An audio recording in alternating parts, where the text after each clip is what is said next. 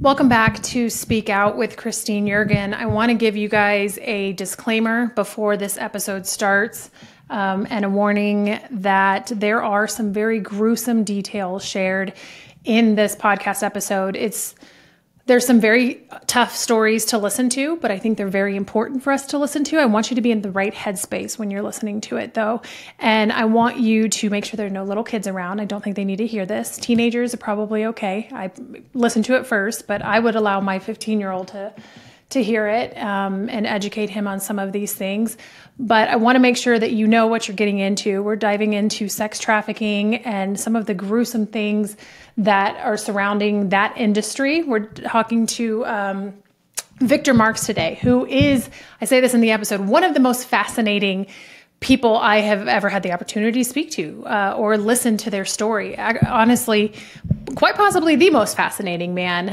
Him and his wife have an organization called All Things Are Possible, and they are working to help eradicate human trafficking, and they're rescuing women and children, and they're going into really dangerous places, quite literally risking their lives in very, very dangerous areas to rescue women, putting their lives on the lines for people that they don't even know, but this is their life's passion. This is the will of God for them, they say, and that they're going to continue to do it until they can't do it anymore. And I'm so honored that we were able to have him on. Victor's story is a beautiful one, but I want you to know there is some horrific, tough child abuse that happened in his childhood that we do talk about. And he had a tough childhood, I'd say even more than tough. And he was abused in very gruesome ways. Eventually went into the military. His dad was not in his life. He eventually reconnected with his dad at some point in time and found Jesus. And, now he's doing everything that he's doing. But sex trafficking is something that is not selective, I guess you could say, in the sense of it can affect anybody. It can affect anybody of any race, any gender, any socioeconomic status. We talk about that. There's people from, really high influential positions to, Joe the plumber. And so I want you to really listen to this, see how you guys can get involved. Check out All Things Are Possible over at victormarx.com. And without further ado, ladies and gentlemen, Victor Marx. Well, Victor, I just want to say thank you so much for joining us. I could probably interview you, I would assume, for probably like 10 hours. You are one of the most fascinating people, but you have kind of a wild life. You've gone from, trauma and child abuse that is absolutely horrific to rescuing people from the same. Give our audience a little bit of idea of who Victor Marx is. Yeah, I think for context for the audience, I was... as a child, my father didn't claim me as his kid. He was a drug dealer and a pimp, actually, in his life.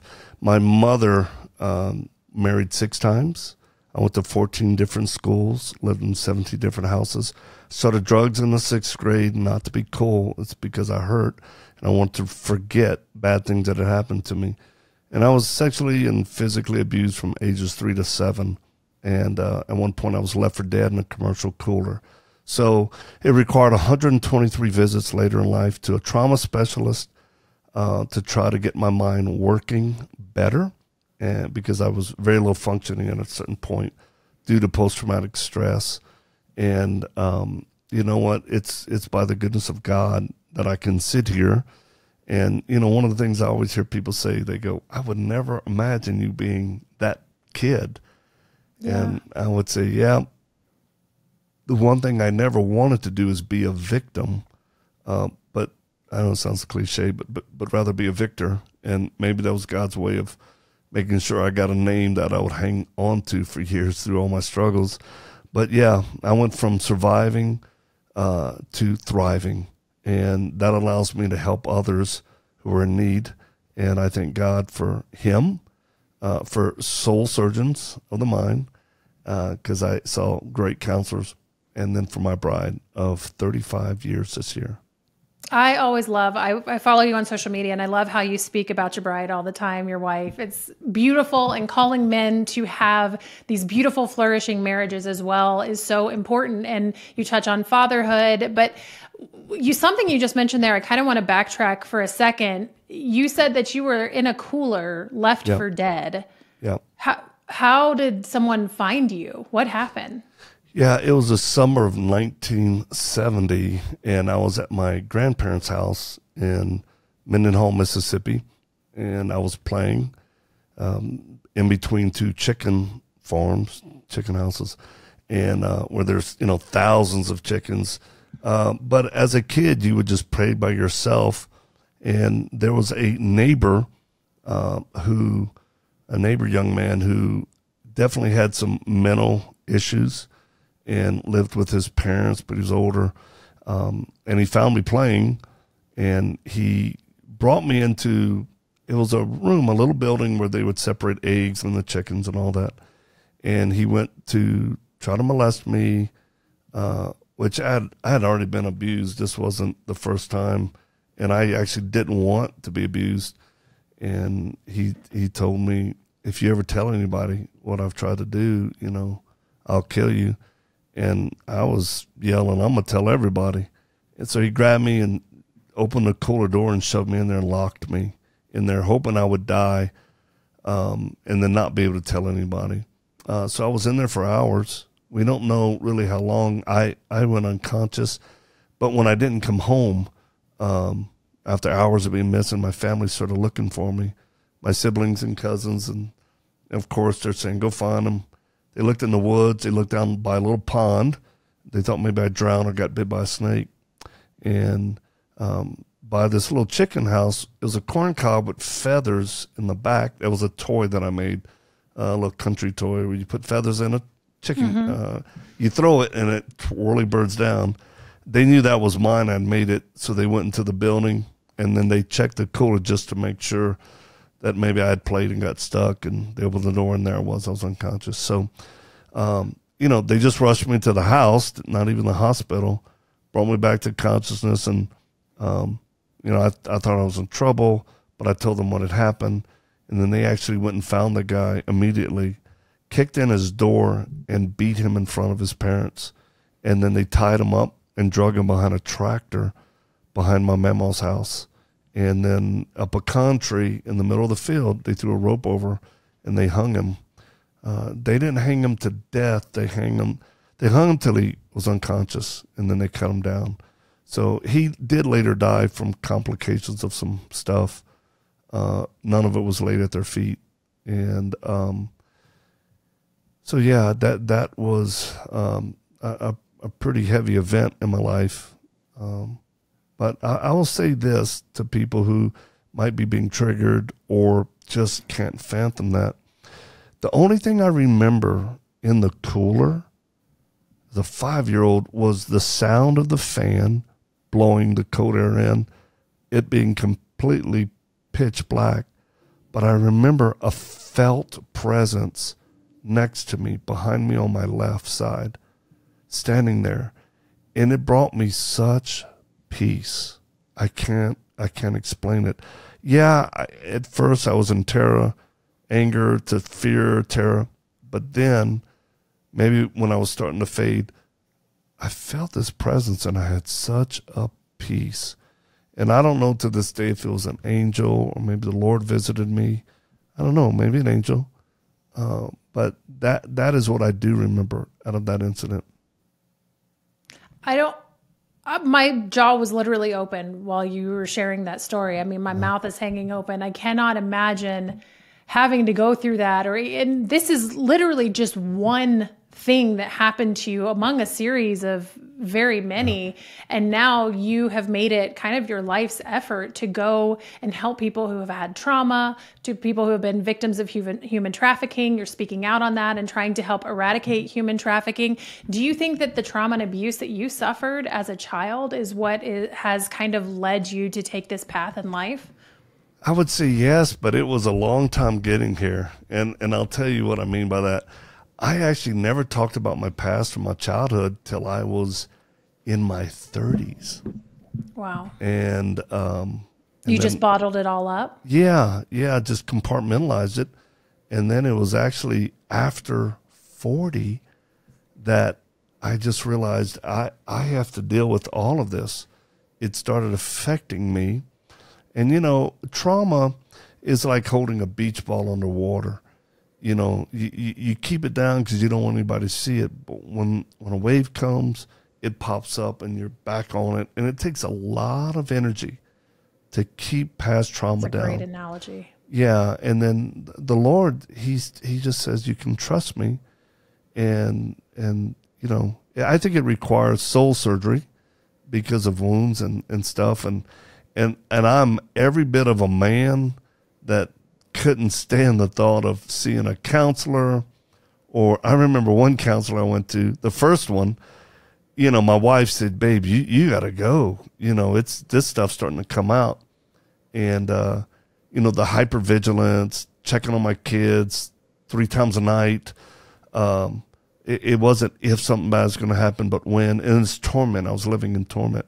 But I remember she sent me to this gal, this counselor. I was so angry. I was like, ugh. and this lady's like, this is a safe place. And I'm like, yeah, it's safe because I'm carrying a blade and a weapon, Right. Everywhere I go is safe for me.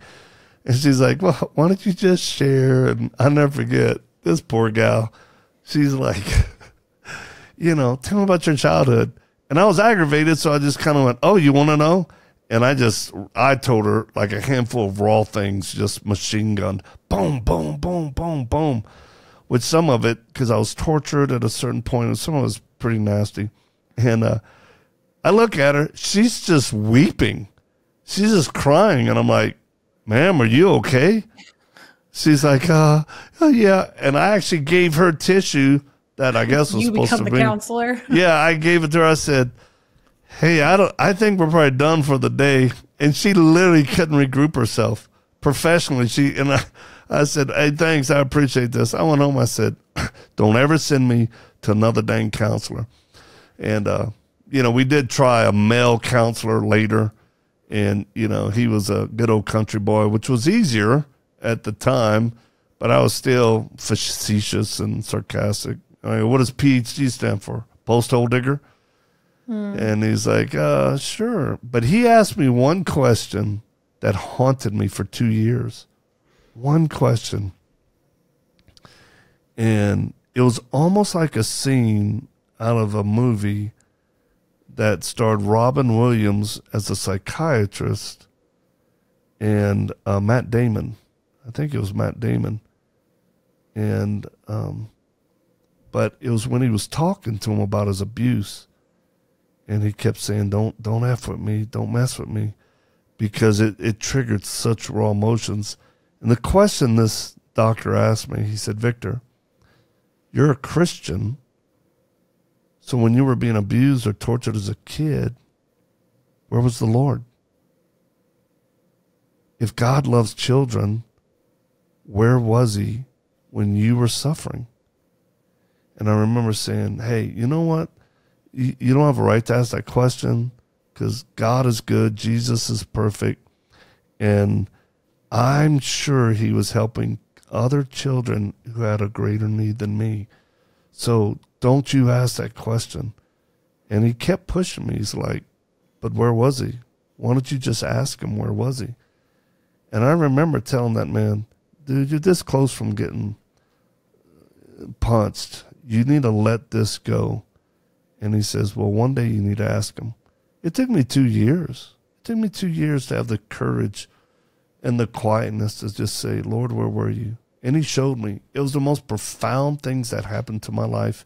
And I hope what I'm about to share, because I don't like sharing it, except I know it helps people. And it was, and if I get emotional, it's not because I feel bad for me or that I'm suffering any longer. It's because I'm overwhelmed with the goodness of God in my life. To bring me from such hell that no one gave me a chance. Not the VA, not doctors. And that's why I get emotional, because I made it. And not only made it, man, I've gone from surviving to thriving abundantly beyond what I could have ever imagined. I mean, I literally just night before last, I just sat on the edge of my bed. my wife next to me, and I just was crying. And she touched my back. She said, "Babe, what's wrong?" I said, "I can't believe my life turned out this good. I'm married. I got 5 children. I got 5 grandkids. I should have just never made it." But, you know, I remembered that time where my stepfather was beating me with a belt. And he would do it pretty sadistically. He'd lay you down on the bed in your underwear, and he'd open that belt up, and he'd hit you across your back, bottom, legs, and he'd wait. He'd wait for you, because you tense up as a kid. You're just laid out flat. You're expecting the next hit, and he would wait. He'd wait until your body relaxed, and he'd hit you again, and then he would wait until you relaxed, and he'd hit you again. He did it until you gave up. You literally just gave up your will to resist, and you kind of checked out, and then he would continue to just beat you. And he's the same guy that electrocuted me. He's the same man that dunked me in a tub till I passed out. A lot of horrible things, much horrible. But this is what changed my life. I asked the Lord, I said, "Where were you, Lord?" And then I could see that room again so clear. I could see me laying on the bed as a kid. I could see the window, a bathroom, a closet. Saw my stepfather with a beer in hand and a belt wrapped around his hand. And right before he reared back to hit me the first time, Jesus appeared. And then Jesus stepped in between him and me, and then Jesus just lowered his body down on mine. And his body kind of sank into mine. And he was taking the hardest part of every part of that beating. And I remember thinking, who does that? It's a loving God who says he never leaves us nor forsakes us. And he entered into that pain with me, I think, to just keep me alive, to keep my brain from completely splitting and never coming back. And at that point, I remember going, that's a Jesus, that's a God I can trust. Because he didn't watch and feel pity. He actually entered into that and took the beating with me. So that was a big change. And I would tell folks this: it's not God that causes evil to happen to us or injustices. He allows men to make decisions, and men are often yielding to evil. But it is God who redeems the worst that people will do. And I'm living proof of that. You are so right. And children are the most vulnerable among us, you know, and the preborn too, you know, and that's who we advocate for here at Students for Life. People who harm children or seek to harm them, there's a special place in hell in them, should they not meet Jesus. I think so. It's maddening to the point that I have no words. There was a video, I don't know if you posted it or somebody else posted it yesterday, that when it was a mother who was trying to drown her child, and how do you get to the place that you could do this to a child? I mean, I'm a mother of 3. I understand the frustrations of motherhood. Right. Sometimes, you know, you're at your wit's end, and maybe you want to pull your hair out, but you walk away. I mean, I cannot fathom what you have been through and what so many people have been through like you. I mean, the fact that there is such evil in this world is grotesque. And, you know, I hope Jesus comes soon, because it's bad. But you kind of tell us a little bit about the work that you do now. And maybe if you're okay to share, I know that you've been a part of some actual rescues of people who have been through similar situations and been trafficked. Can you share us some of that? Yeah, sure. Our organization is called All Things Possible. My wife and I founded it. We're celebrating 20 years. Congratulations. This year. Thank you. And, you know, I'd say this. We got best known for our work probably these last, 8 years of recovering, rescuing, helping traumatized children and women who were held captive or affected by ISIS. So that we still actually have a safe house in Iraq, and it's all documented. There are a lot of people that don't understand the terms sex trafficking or human trafficking or child trafficking or abuse, and it's still part of our mission to help educate people. But you know, a lot of evil because of that organization, a lot of sexual abuse, a lot of sex slaves, and we just went there to help those who were traumatized. But next thing we knew, we were being part of facilitating or, you know, getting kids or women out of bad areas. And again, it's not anything. We get contacted by thousands of people saying, "Hey, I want to be on your team. I want to go." And it's just something we go, no, you don't. You think you do, and you have a heart to want to do stuff, but it's a horrible lifestyle, and you better be called to it. We have a safe house in, you know, Cambodia, Southeast Asia.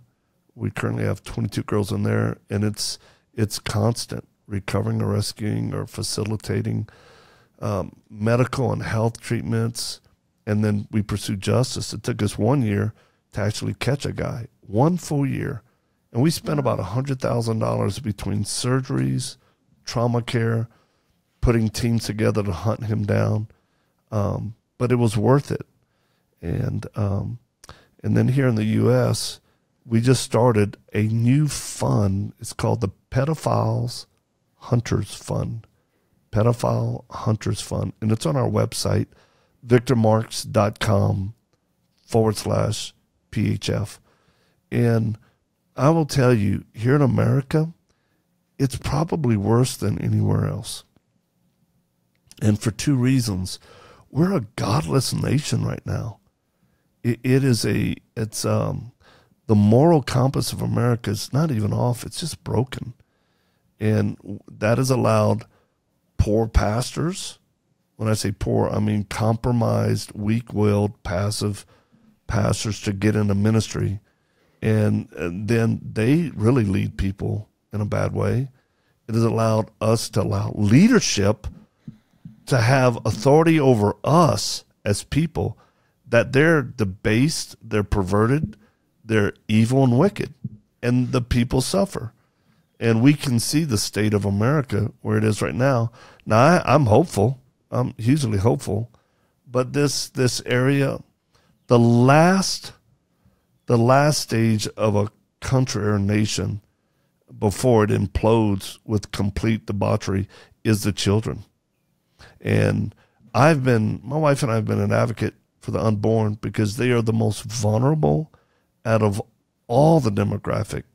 I can remember 30-some years ago standing in front of an abortion clinic in my uniform and black belt saying, "I'm here to defend and protect unborn children." And we've always been part of that, and we're so grateful for the Supreme Court overturning that. And I would say this: child abuse, child pedophilia, and child trafficking is beyond what anybody in America truly wants to know. It's too hard. It's so dark and it's so overwhelming. Most people they just go, just show me a shadow. I don't want to know really what's happening. But we are working with law enforcement and have for years. And anybody that says they don't work directly with law enforcement and they're into some type of counter sex trafficking, I just wouldn't support them.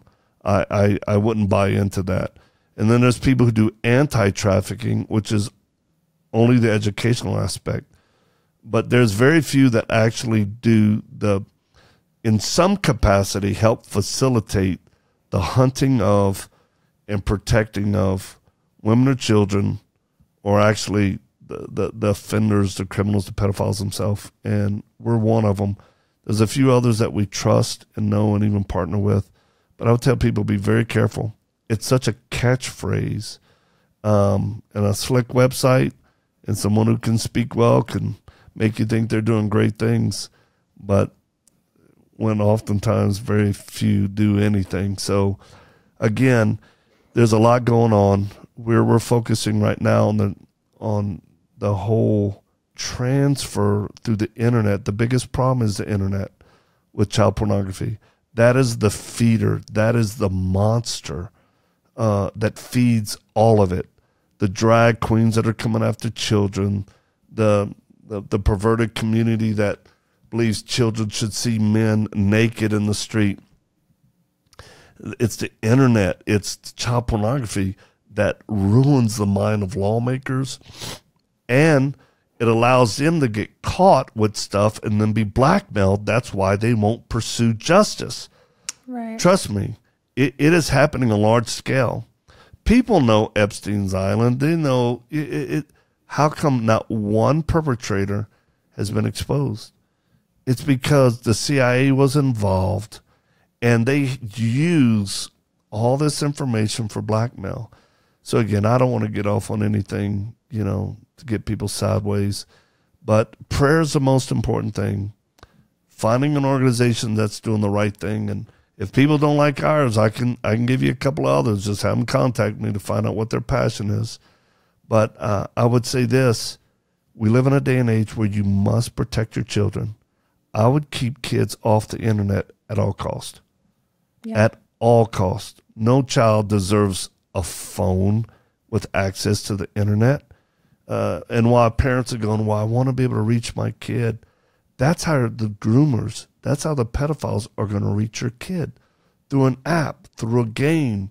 And if you think the police are the ones that can help you, you're wrong, because they're overwhelmed. They're understaffed, they're underfunded, and most of the time undertrained. So I could within an hour pull up and put together 10 cases of porn, child porn that's being transferred. And I can even get you the IP addresses, right? Actionable intel to put together packages and give it to law enforcement. You know what the chances are of law enforcement actually doing something? Very small, because they've got 1,000 more, and they don't have the teams. They don't have this. So that's why we operate in a way, in conjunction. We can't give away some of our methods, but in a way that we believe is most efficient and actually will protect children, but will put bad people in prison. Yeah, you say law enforcement has such a stack, and I believe it, because it is everywhere. Porn is one of the biggest businesses that exists. And you're right, kids shouldn't have phones, or have internet access anyway. Right. I have a 15-year-old, and he plays football and does sports and stuff, so we do have a phone, but it's a Gab phone that has no internet access. Beautiful. You cannot download apps to Great it. parent. So there is nothing, he can text his friends and call them, and that's pretty much about it. Look at the weather. How do people get that phone? So Gab.com, I actually have a discount code for it if you use discount Christine, but you could probably reach out to them and work with them yourself. They are a wonderful company. I know Abby Johnson also works with them. She's big in the pro-life movement, and it's just a phone that wants to protect children. Yes. And basically they can't download anything. They also have a lot of people like GPS watches and stuff on their kids to be able to know where they are. You can't download any apps on it. It's a watch. I think it might have it might have like a built-in game or something, but there is no communication with anybody else. You can text your parents, but the phone is great. We like it. I mean, my son's like, Mom, why can't I have an iPhone like everybody else? And I said, well, when you can get a job and you move out and pay for your own iPhone, then you do whatever you want. But while I'm paying for it, this is what we're going to do. Good parenting right there. Well, he might argue with you on that. Well, he will, but it still doesn't change the fact. He's a child. One of our youngest child, I remember we got him a phone, and I let him know all the dangers. And within like a couple of months, he came in and brought it back. I'll never forget. He brought it back and said, I don't want it anymore. Wow. We're like, what? He goes, that's dangerous. Yeah. I don't want it. I said, wow, okay.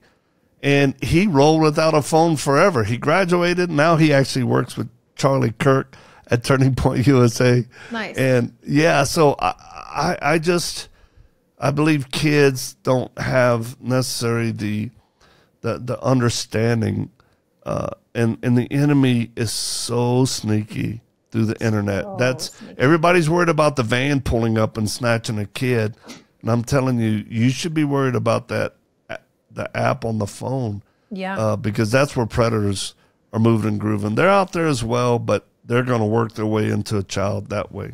Yeah, there's another organization, I think it's called Protect Young Eyes or something like that. And Yep. they kind of tell parents, look out for this, or, if you have this app, for the parents who do have iPhones, if you have this, if you have that, this is what you need to be on the lookout for. But I want to get back to you and kind of what you do. You've quite literally risked your life for numerous times for others, people that you don't even know. And you said one time, if I'm in the center of God's will, is it my business how I go home? Which I thought was so incredibly beautiful and so telling. You're risking your life for these people. What are some of these situations that you've gone into and risked your life? Tell us one of those stories. Well, 16 pumps into Iraq and Syria. And at one point, we were contacted by the FBI that ISIS was actually now hunting our family in Iraq. So we had to hide for 3 days before we got out of the country. And we've been back multiple times since then. But I don't know, I remember one time we were rolling toward a village that was ISIS controlled. We had embedded with the Iraqi army, the 9th Armored Division, and our goal was to let them blow up bad people, and then we would help women and children that might be being held captive. And I remember one day on that mission, I think it was over 30 mortars were fired at our vehicle as we moved toward this village. And we're just taking mortars everywhere. And, it wasn't the first time it's happened a lot. But were you scared? Well, let me explain my wife, and I will tell you why I wasn't scared. The first mission I ever did in Iraq, my wife was on the team. And I remember telling her, no, you cannot go. ISIS is everywhere. They will. And so we argued pretty good, or we call it fussing in the Cajun vernacular. And I remember telling her, why do you want to go? I mean, why?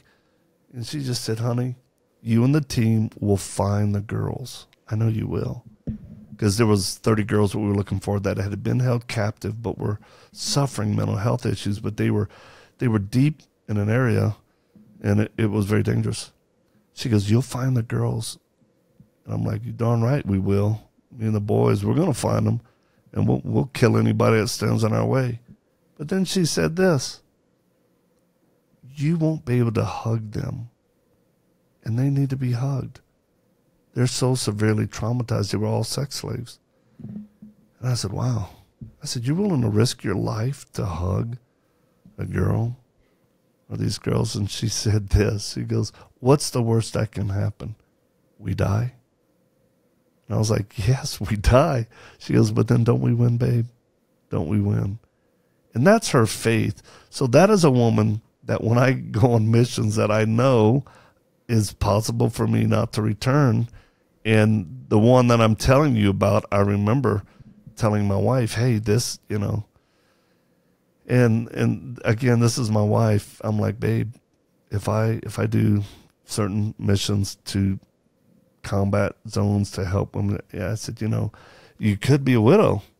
Have you settled this of being a widow for the cause of Christ? Because that's the only reason why we're doing this. We're following God's will. And she goes, I'd rather be a widow than be known for married to a coward. She said, you go get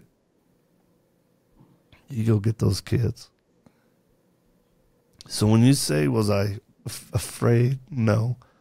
I was more afraid of failing my wife's image of me as a warrior.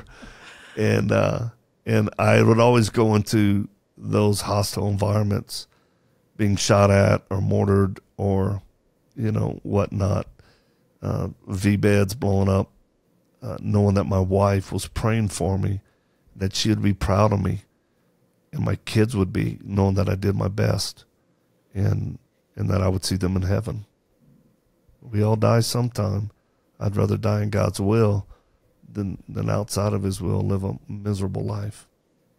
Isn't that the truth? You're fascinating, but your wife sounds just as fascinating and incredible. She's my hero. I don't like to use bad words, but you both sound completely badass. If I just, might say so myself. She's a baddie for sure.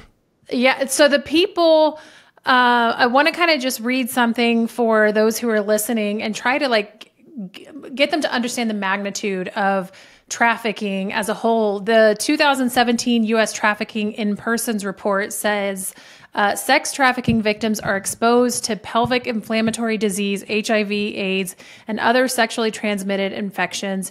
Human traffickers may force pregnant victims to undergo abortions, usually in unsafe conditions, posing further trauma and health risks. Do you see the connection between abortion and sex trafficking and human trafficking? I know there's primarily the sex trafficking is the biggest. Absolutely. It is a form of birth control because, a girl or woman, could have sex 20 times a day. She could run 20 men in a day. And, a pregnancy is nothing more than an inconvenience that's got to be dealt with.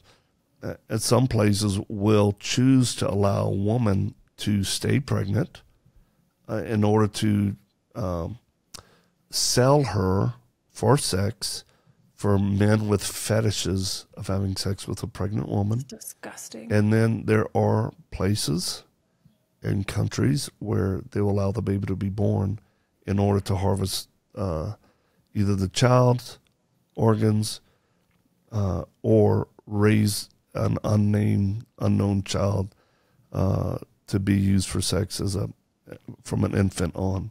So it's a very dark world, and I pray that people would understand that evil is manifested, and that's why when people say, "Oh, I want to help you," I just go, no, you don't. You think you do. You don't know the level of darkness that we encounter. And, but you can pray for us and you can support us and pray for us like you're there with us.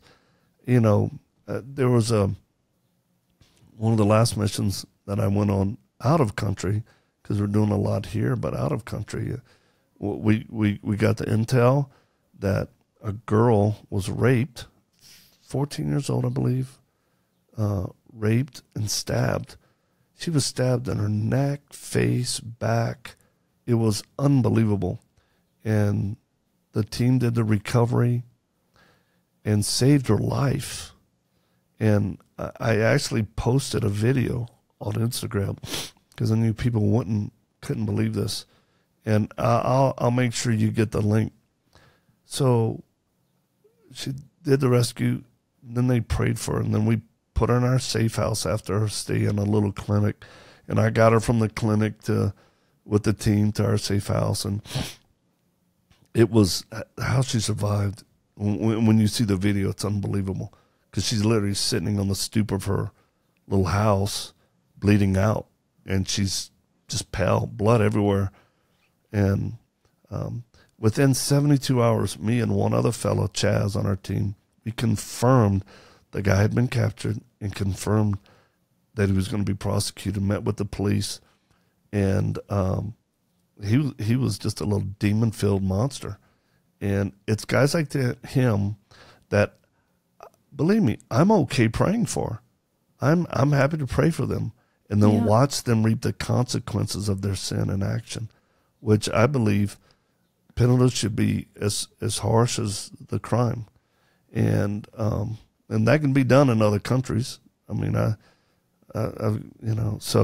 but I'm glad that Governor DeSantis here in the U.S. signed into law that if an adult rapes a child, they will receive the death penalty.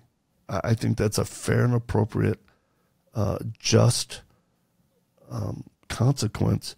It was Jesus himself that said, it is better for a man to have a millstone tied around his neck and dropped into the deepest part of the ocean. And that was alive. He would be dropped alive to both drown and be eaten, And I think that without consequences, pedophiles fear nothing.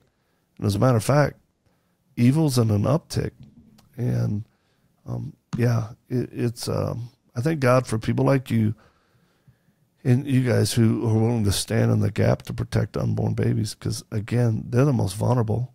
And when a society feels justified, well, we're living in Colorado. We're based here in the Springs. We have a training center. Me too. Oh, well, yeah. I'm in Parker area, but not too far from you. So doesn't it blow your mind that we have one of the most godless governors? And where have the Christians been to allow full-term abortions? Yep. And we're an abortion sanctuary state. I tell people, God will allow consequences for people's action. If you want an evil king, he'll allow it, but then you're going to reap the consequences of it. And I fear for Colorado as a state. And unless the people rise up and put better people in leadership, change some of these godless laws, bad things are going to continue to happen here. You're right. It's atrocious what's happening here in Colorado, especially, all over the country and even the world, the way that we dehumanize the preborn for convenience, for profit, for big abortion business, Yep. If it's profit for them, but for the rest of us, we're told that, a baby is an inconvenience and motherhood isn't something to be treasured. And, we need to be able to climb the corporate ladder and be just like men, and we have to kill our babies to get there. And it's gotten to a place where sometimes I just think, how did we get here? But the fact that abortion is what helps fuel sex trafficking is something I want people to really think about. I would go so far as to say, abortion even fuels pornography, because, there are women who get pregnant. Sure. There are women who are raped in porn. And, Yep. The abortion is what's making it easier. I want to read a couple of other things. We're seeing an increase in the abortion pill use, especially by male. And this has dangerously removed the ability for a victim to talk to someone face to face. And somebody who should be a mandated reporter. If you go into a medical clinic, one 2014 study of sex trafficking survivors indicated that 88% had reported contact with the healthcare provider, 30% with Planned Parenthood, and 19% with women's health clinics. I don't trust Planned Parenthood, obviously. Right. They've covered this stuff up. But in looking at areas of sex trafficking and abortion, the study highlighted that 67 women, 55% had at least one abortion, 30% had multiple abortions, totaling 114 coerced abortions from sex trafficking, and 55% reported miscarriages, likely from the abuse and trauma that they go through. Their body just can't sustain it. And obviously Planned Parenthood is supposed to report sex trafficking and abuse, but we have undercover videos of showing that they don't. And so they're not quite the beacon of hope that, maybe another medical doctor might be. But do you see the rise of the abortion pill, especially by male, emboldening sex traffickers? Yeah, absolutely. We have a strong outreach in Las Vegas, one of the, the capital of sex trafficking and prostitution. And it is just a natural product where, an unwanted baby is nothing but a detriment to the money that needs to be made from using a woman again and again. So, yeah, we work it all backwards. We bring survivors of trafficking here to our training center, and we do specialized training for them, right? So we'll teach them about jujitsu, blade work, shooting, empowerment tools. Then we do prayers for them and team building. It's pretty amazing therapy, but they'll come from all over the country. We fly them in. We pay for everything. And this is all here in the spring, or in the spring? I invite you to come out, maybe in October. I'd love to check it out. Yeah, you come and see. They're called Samantha Weekends. And so Samantha's our director over, outreach in that realm. But it's amazing to see the truth.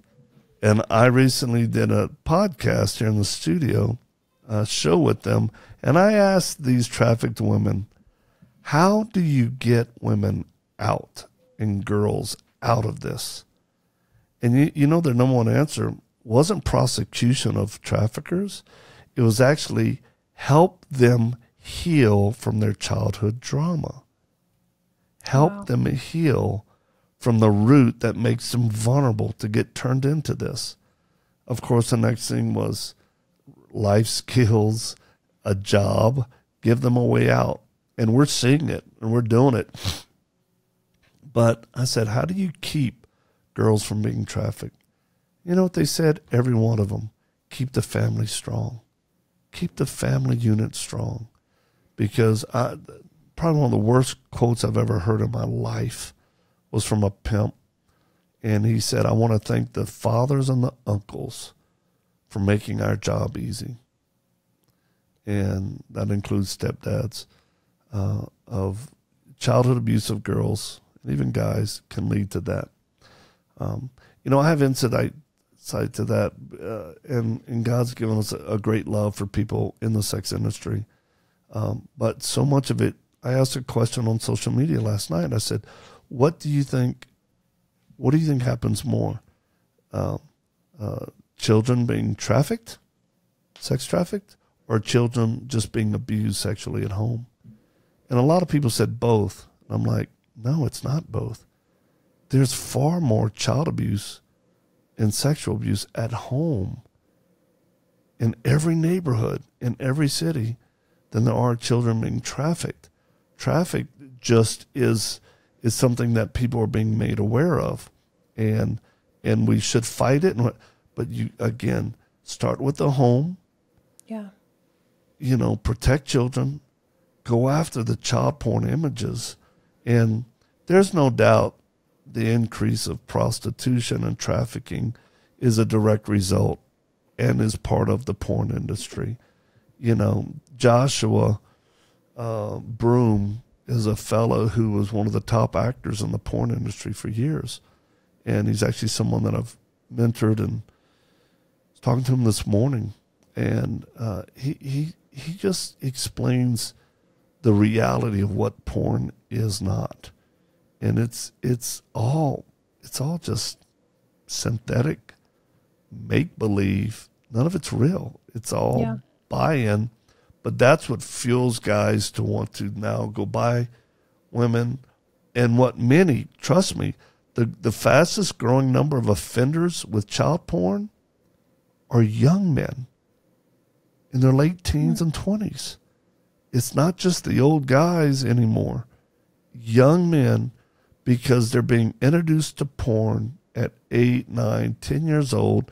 They spend all their teenage years addicted, ruined, and now they're in their 20s, and it just spirals downward. So I would say dads and families who want to see a difference, make sure you protect your home best you can. That's where the real battle starts. Absolutely. Our young people, a lot of times we have electric devices or electronic devices babysit our kids. And, it's in part because we've taken the woman out of the home, and, government is now benefiting from her working not only in taxes, but now they get to raise the kids, and then kids are put on electronics, and we don't always know what's going in our children's eyes and ears, even games and apps and all that, like we were talking about earlier.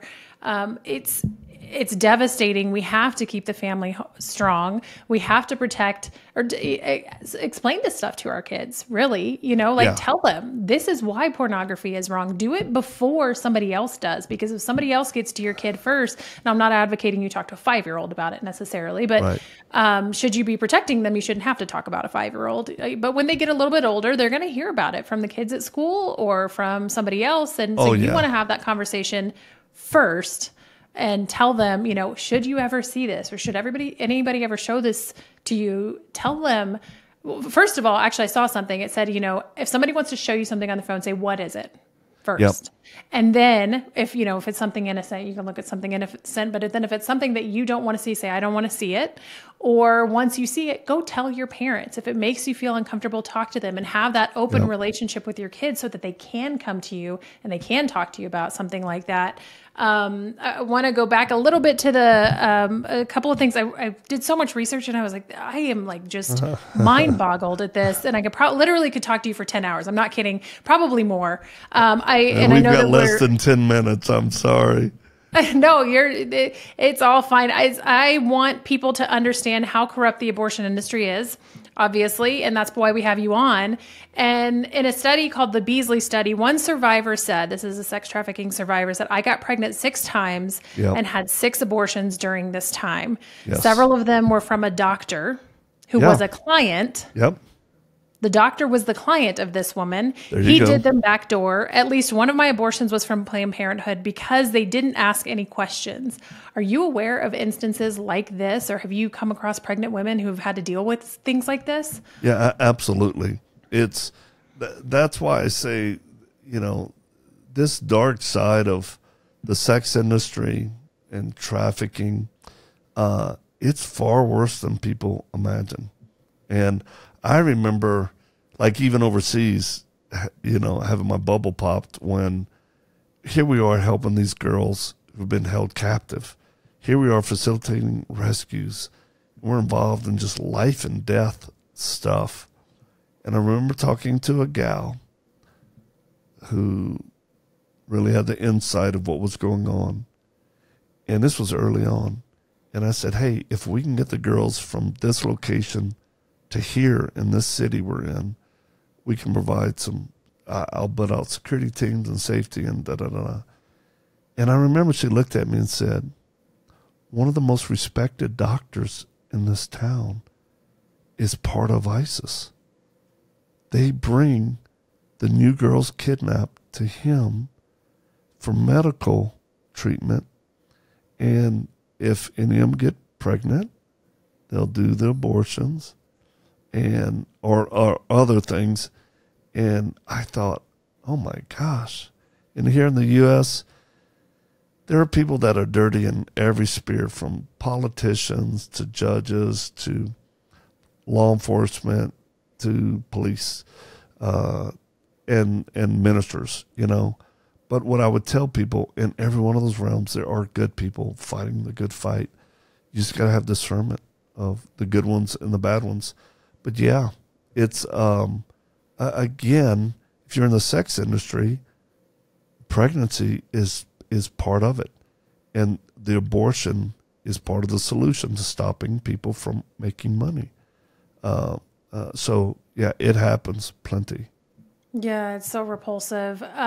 Human trafficking is $150 per year industry.